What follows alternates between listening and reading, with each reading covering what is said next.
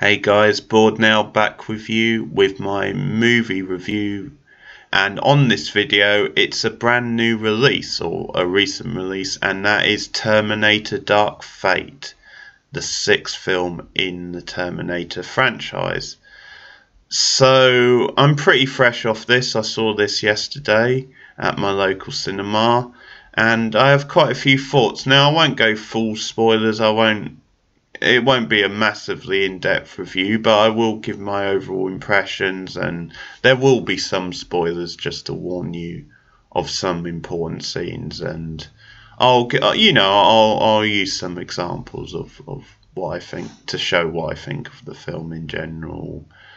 So this is quite highly anticipated, partly because James Cameron is back involved. Of course, he directed the original two movies. And he had a hand in the story. He's got a producer's credit. There's quite a different name. Sorry, start that sentence again. Quite a few different names involved in the story. Cameron didn't actually write the final screenplay, but yeah, certainly some of his ideas are at least said to have been in this final film. So Cameron returns, also Linda Hamilton returns. That's the other significant sort of comeback from the original movie. You sort of haven't really seen Linda Hamilton in much for years, really. Obviously people associate her with the original two Terminator movies. So to see her back here after all this time, and that's obviously part of the point of the film, how things have come full circle. So it is a big deal. It was, a big part of the publicity. And I mean, as you'll know from the trailers, Arnold is back as well, but he's been in every Terminator film anyway. So in a way, Hamilton returning feels like the bigger deal. Arnie, just feels like part of the furniture at this point. But in any case, I think the fact that Hamilton's back and Sarah Connor's back, and she has that interaction with Arnie, is that makes his appearance, a bit more significant, if you like. But yeah, worth mentioning that in the setup. And the film's directed by Tim Miller, who directed the Deadpool movies. So yeah, you'd think quite a different sort of project for him than those films, but it's worth saying he is said to be a big Terminator fan. He grew up on the original movies and has a lot invested, and it's worth pointing that out before I start talking about the film, because sometimes that can be a good thing to have a fan directing a movie, a franchise that he's in love with, he has invested in, and sometimes it's a really bad thing because they don't have that detachment. I think sometimes they get a little bit carried away with the ideas, and I could do this, and there's not always a lot of reining themselves in. So that's like the downside. And one of the big examples, and probably the worst example of this, is Rob Zombie with the Halloween movies, the Halloween remake, and then its sequel. You have this example of this guy who, going in, he was a fan growing up, he loved the original Halloween, and you think, oh, okay, well, at least you've got someone on board who cares. And then he just shat it all away, basically. He made a terrible remake of the original masterpiece with all these unneeded add-ons. It's a really badly directed film. It's a really boring film. He totally rips the heart out of the original film and misses the point of what the original film was doing. So that's a classic example of how bad things can turn out when you have a fan, directing these things. It's sort of funny thinking about these things, because of course, if you want the opposite example, Tim Burton famously wasn't a Batman fan, and so I think that's always held against him, directing the Batman movies. the 89 one and the 92 sequel. And some people say, well, yeah, they're not great films, and you can sort of see why, but that's the other end of it. But it can work either way. It can be a good thing being a fan, because you have that investment, you care, you want to do a good job. But on the other hand, it can lead to a bit of an ego thing, and just, yeah. And also, which, not to spoil too much of what I think of this film, but it can lead to overly fan service. It can lead to too many nods and too many, maybe trying to be a bit too clever. Whereas if you have that detachment, but you just come in and you want to do a good movie, sometimes that can work better. But you sort of need a middle ground. I think you need some sort of passion, some sort of attachment. But yeah, it doesn't always work out if you're meant to be this hardcore fan.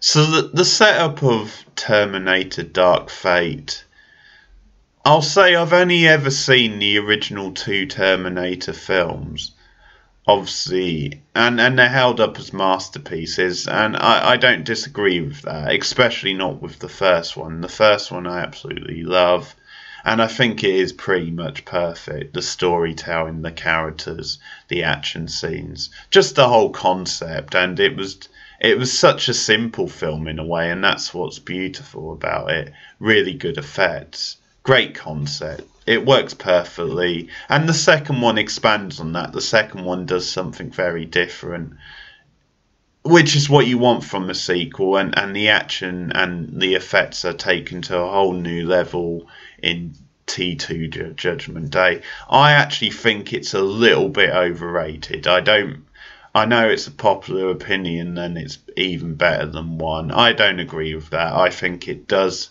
have flaws. I think it has issues with just the script, really, the story and the structure, and maybe it tries to do a bit too much. It would be my criticism, but it's still a very good film. It's really satisfying. It's a great example of how you do a sequel. So the first 2 Terminator films, highly recommended, but I'll be honest, I haven't seen any of the other 3, I think it is, Terminator 3, Salvation, Genesis, which came out a few years. I haven't seen any of those other sequels, but by all accounts, they are absolute stinkers. They are terrible. That's the reputation they have. And from what I've seen, the clips and all that, and what I know of them, there's nothing to sort of discount that. So obviously there was hope going into this, and this could raise the bar again. This could refresh things in a really positive way. And it is quite a familiar setup for the Terminator franchise. So we open, and what this film is doing is it's basically erasing those other sequels. It is trying to act as a Terminator 3, if you like, so coming on the back of Judgment Day. So it does do some kind of retcon-y type thing where it opens and we see it opens in 1998, which is obviously post Judgment Day, and it opens on a beach and we see like the machines coming through the waves and onto the land, and they're here, and then you get the obviously the Terminator as we know him, the Arnie Terminator, and we see that he finally catches up with Sarah Connor and with her son John Connor, Edward Furlong, a brief cameo, and then he's gone because basically Arnie kills him. But that's obviously retcon because that's not the way things actually went down. But they've retconned that in because obviously they need a storyline for this film. They need a plot for Sarah Connor in this film. They need motivation for her to be anti the Terminator.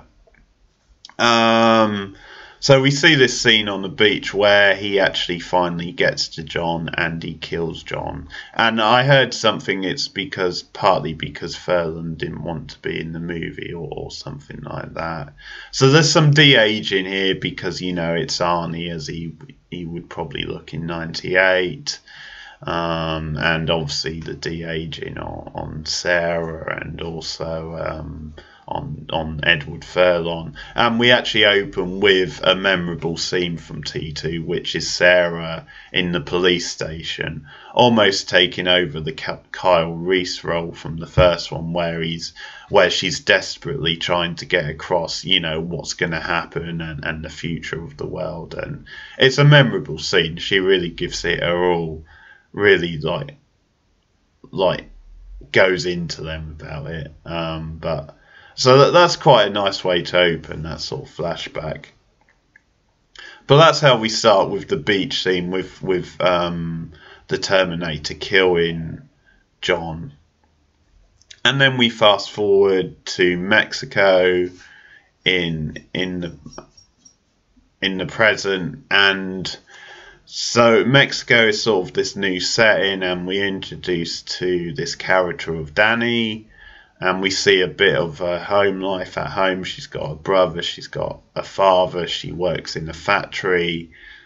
And Danny's played by Natalia Reyes, so she's one of the new characters. One of the other new characters is Grace, who is played by Mackenzie Davis, who has popped up in a few things. She was in Blade Runner 2049. She was in Tully, which quite an underrated film. I enjoyed that one. Halt and Catch Fire, she was in on TV, but really good actress from what I've seen. Really versatile and always good from what I've seen. So she plays almost this, it's sort of a good Terminator, but not exactly. She's more in the Kyle Reese role of the first film, where she's sort of a soldier. So because this new Terminator, which isn't Arnie, I keep track at home, it's not Arnie, but the new Terminator, actually played by Gabriel Luna, he arrives. So we see Grace arrives, drop through the sky, naked, classic Terminator entrance. So she's been sent to the future, or to the past, sorry. Yeah, the past. To save, what did I say her name? Danny, to save Danny from the Terminator, the evil Terminator. So we see her arrive, and we see a nod again to the older films, because she actually has to get clothes. So she holds up like this biker guy, or something like that, and gets his clothes. So another kind of nice little nod to the older film. But she's there to save Danny, who is now being pursued by the Terminator, the new evil Terminator. As I said, Gabriel Luna, who similarly crash lands into Danny's apartment, onto Earth in the present day, and he's immediately hunting Danny. And he's a bit like the Terminator in Terminator 2. He's assuming human form, can take on different disguises, he can melt down, all these different things, but they've added a few modifications. So that's kind of the plot. And then at one point they run into Sarah Connor, Linda Hamilton, because she basically has been tracking the Terminator, and she's been getting these sort of text messages. So they've updated the plot to do with technology, and so she becomes part of the whole mission to try and save Danny. And the idea is that she, because she was once Danny, so that's her motivation. And I should just say then, the Grace character is a hybrid, so she's mostly human, but she does have these super advanced technology feature sort of things, so she is part kind of machine as well, but mostly sort of human. And we see that early on with her. We do see the more humanistic sort of features and reactions. And then later on, we of course run into Arnie, and Arnie, there's this tension between Arnie, that Terminator, and Linda Hamilton because of him killing her son. But the whole sort of twist with that is then he's different now. He has become more, he has developed a sort of mortality since then, a morality, a conscience, which, I mean, the film goes into that. I won't necessarily spoil why that is, but there is a reason given in the film. But obviously they figure they have to work together to save Danny. So in the end, you get these four sort of characters. So let's start with what I think about it. I think obviously the gag is it's the third best Terminator film, which of course isn't really saying much. So I don't doubt it is the third best Terminator film, and the reason for that is because it's not terrible. It's not actually that bad. There are good ideas. I think there's ideas that don't get built on enough, but they are good ideas. It has good moments. I can't argue with the casting. I think the casting is pretty solid, pretty good overall. I was impressed with Reyes as Danny. Obviously, I really like Mackenzie Davis. And I mean, Arnie as Terminator, you can't really go wrong. It's a nice little cameo. I sort of wish they'd left it as a cameo rather than him becoming a big part of the second half of the movie. Linda Hamilton is a good actress. She's back. She's on good form. Though I think they could have used Sarah a bit better than they did. So the casting is generally good. But I do have quite a few problems with it. Overall, I think it is a disappointing Terminator film. It doesn't quite live up to what it could have been. First of all, I think it is really generic at times. I think the effects aren't particularly good. I didn't like the effects. Although the de-aging stuff on the beach at the start is good, I didn't actually like the overall effect. And I didn't like the way they were just retconning this in just for an excuse for a plot. I thought that was really clunky, and it just took me a bit out of the film. So that did bother me. And I think the effects overall are pretty bad. There are some good ones. I mean, the sort of liquid effect and some of the stuff they do with the new Terminator is really neat. And it's funny because Miller is meant to be a good director of action set pieces, and I don't think in this film you see that very often. I mean, maybe it's just because things get so overloaded and they take on a life of their own. But I really zoned out a lot of times when you had a chase scene or an action scene. You know, there's some neat moments in there, but it just felt like a generic sort of computer game that was going through the motions.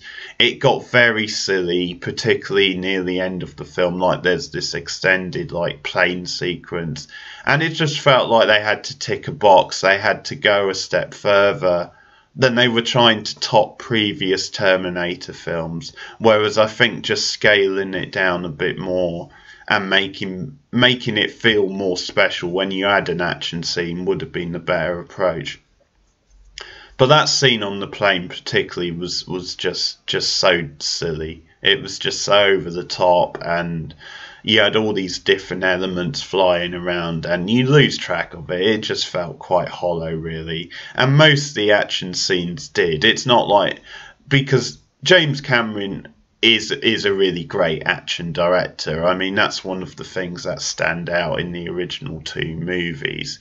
So, I mean, obviously, when you don't have him directing, I mean, someone like Catherine Bigelow, I mean, I might be thinking of her because she was once married to James Cameron, but she does really good action direction. Someone like her would, you could see her maybe doing a good Terminator movie, or certainly a good, she would have directed these action scenes a lot better, but they're just overloaded.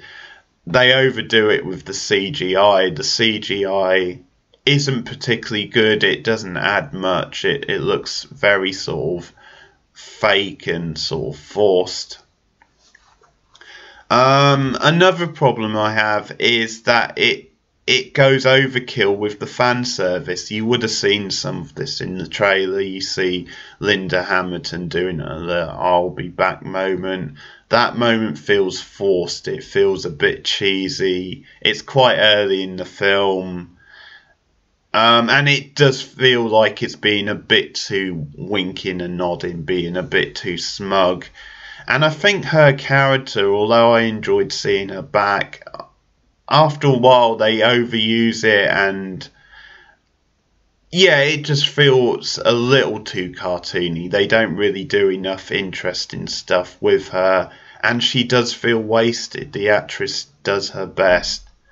And the stuff with her and Arnie I quite like, but they sort of overdo it, and it sidetracks the plot. And as a result of that, you lose a sense of the other characters. You lose a sense of Danny, you lose a sense of Grace. It's like, let's do the Terminator Sarah Connor show. You know, you have to sidetrack the plot a little bit.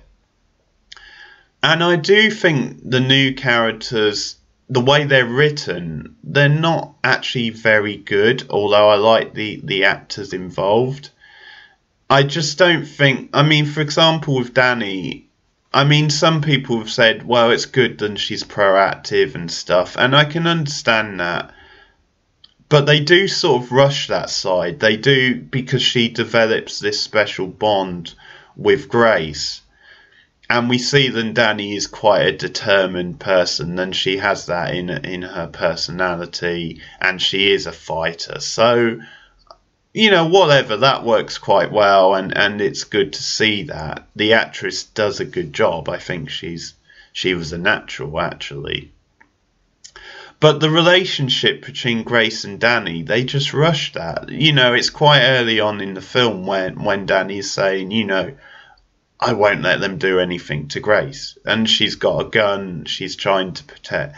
And you just feel, well, you haven't really known her this long. I mean, it's not like in the first film when the Kyle Reese, Linda Hamilton, or Sarah Connor, you know, you really get a sense of their relationship, but it's built over the course of the film.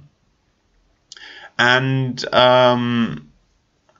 you don't get that so much here. It's quite rushed. It's quite early in their relationship where they start playing on this special bond, and you think, well, would she really have this special bond this early into knowing Grace? I mean, it just felt forced. The pacing, I think, is a problem. I don't think it's very well paced at all, unlike the original film. So I like the actress playing Danny, and I certainly like some of the things they're doing with her. I like the setting of Mexico. Of course, that has history in the Terminator franchise. And I do like that they're updating some of the politics. They are involving real world politics and what's going on right now. The tension between the US and Mexico. There's a scene in a detention center. So I do like that stuff. There are good ideas.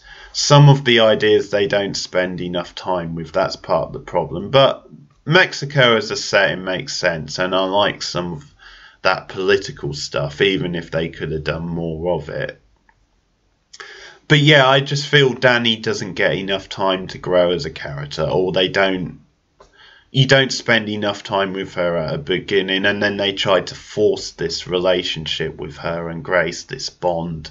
And it feels a bit too deja vu for me. It feels a bit like, well, this is just too similar to the original movies, but with obviously the odd twist. And I mean, there is obviously a plot twist. There is obviously a reason, and there's a reveal involving Danny. Then it's not because she is pregnant, by the way.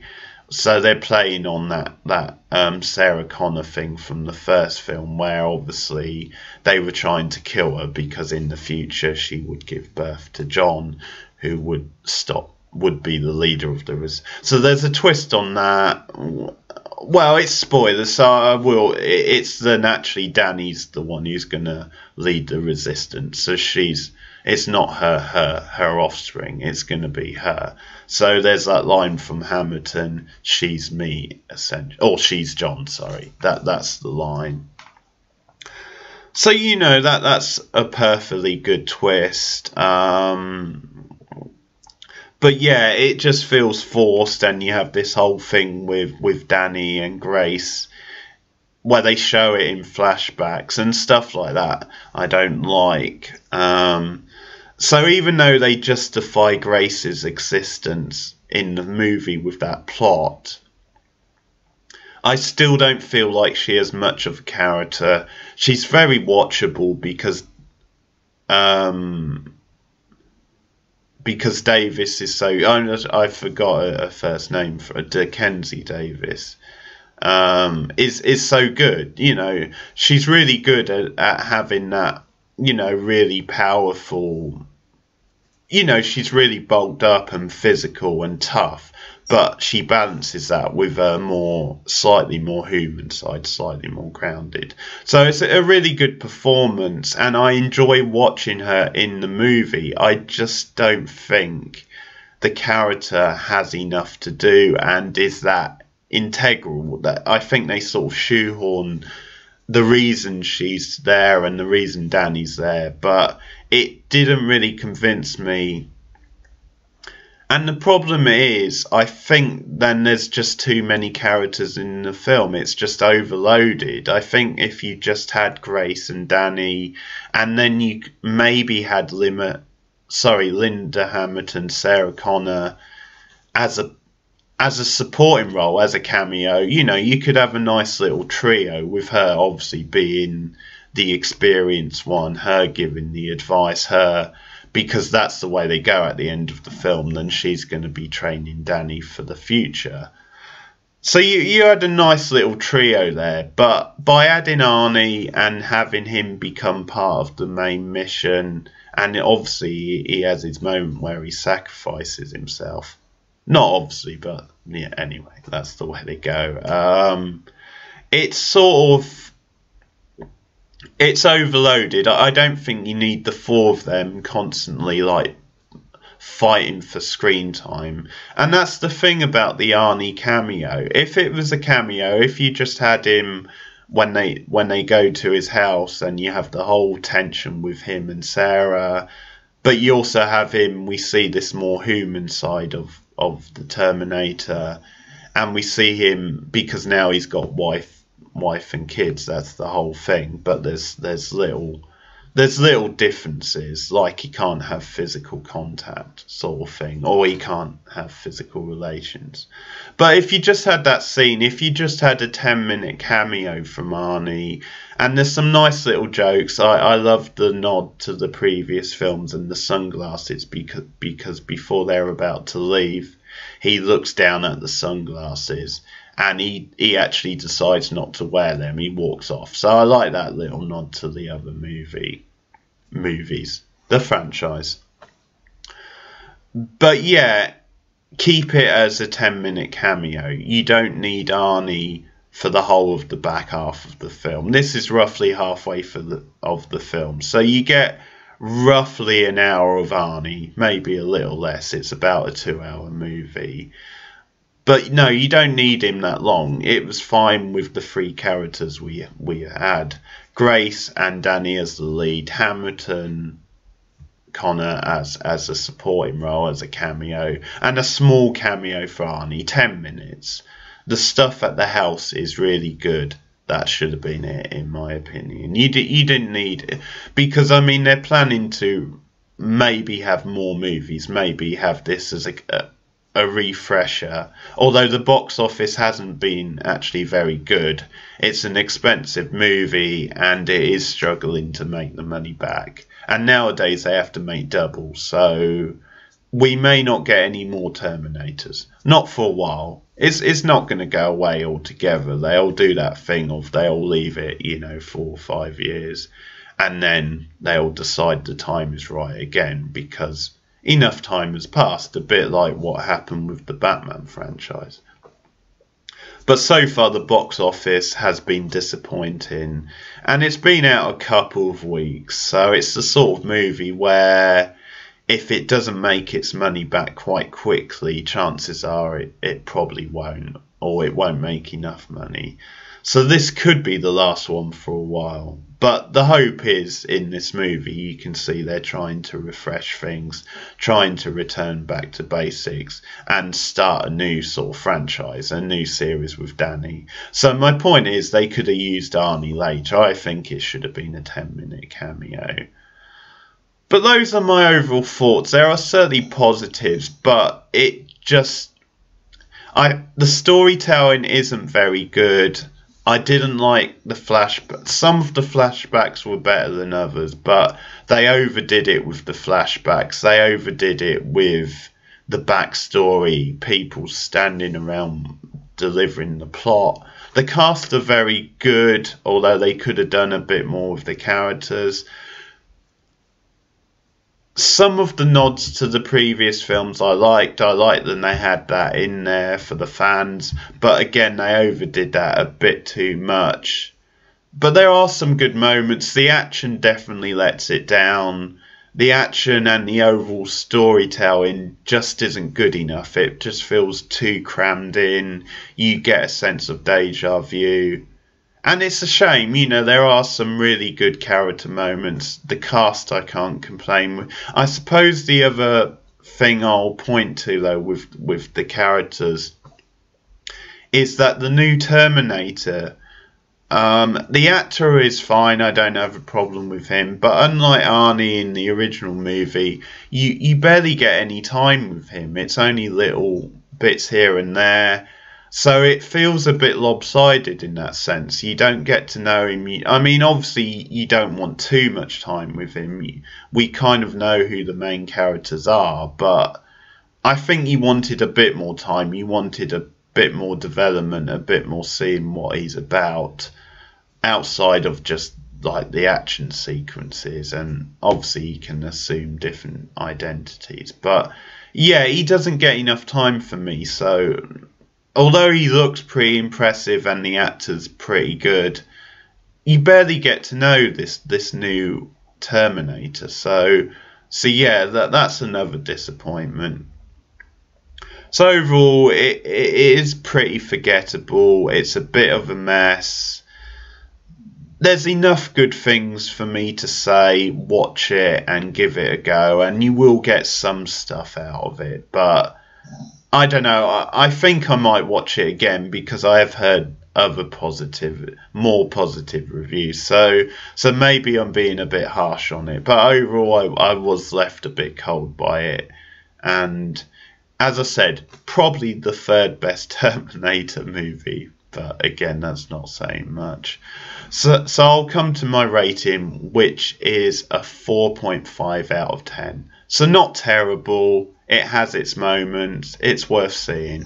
But overall, not very good. That's my review of Terminator Dark Fate, which is on general release now. Please let me know your thoughts in the comments below. And I'll be back with more movie reviews soon. Goodbye.